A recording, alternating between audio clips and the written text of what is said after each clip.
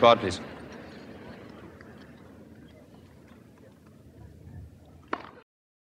She has more Grand Slam titles than Serena Williams and more gold medals than British cyclist Chris Hoy, and she dominated the world of wheelchair tennis for well over a decade.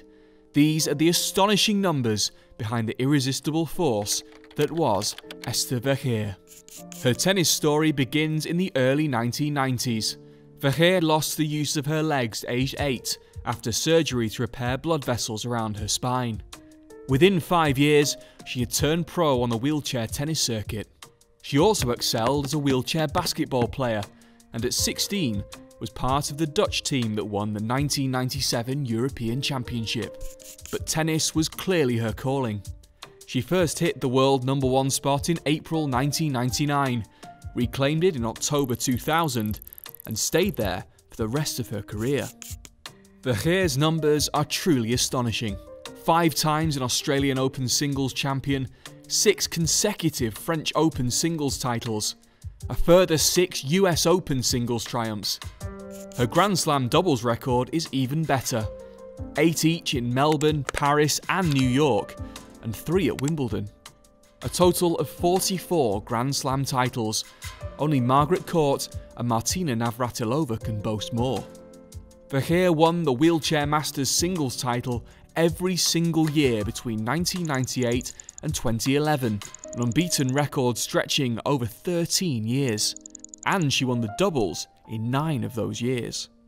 To the Netherlands, she is also worth her weight in Paralympic gold, winning the singles titles at Sydney 2000, Athens 2004, Beijing 2008 and London 2012, while claiming doubles gold in Sydney, Athens and London. But perhaps the most breathtaking of all her numbers is 470, the number of consecutive singles matches she won between January 2003 and that Paralympic victory in London. At one point she went 26 months without dropping a set, and by the end of her career had won 95 matches, 6 love, 6 love. A greater number still is the 668 weeks she spent at #1. At her peak, she was being described as the world's most dominant athlete. But her achievements were going unnoticed by a world that at the time gave little thought to parasport. An athlete with her record, particularly an able-bodied male tennis player, would have been a multi-millionaire many times over, with noughts being added to every sponsorship deal. However, in a 2007 interview, Vergeer said, "Winning a tournament earned me between $1,000 and $1,500, so I really need sponsorship money. I still live with my parents at the moment, so I managed to make ends meet. Next year, however, I'm moving out, and I'm not sure how much money that will leave me with." The world's most dominant athlete, unable to afford to move out because she wins just $1,500 for each tournament, another astonishing figure. In 2013, she gave up for good. Rafael Nadal called her amazing for her will and ability.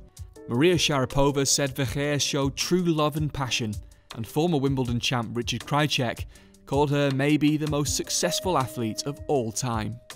The best tribute to her ability, though, arguably came from Vergeer herself, when she told the New York Times in 2010, "Inner motivation is the best thing you can have, because nobody can touch that. I'm the only one who decides what my drive is, what the limit is, and what the ceiling is." For Vergeer, the only ceiling was parasport's low profile. On court, she had no limit and no equal.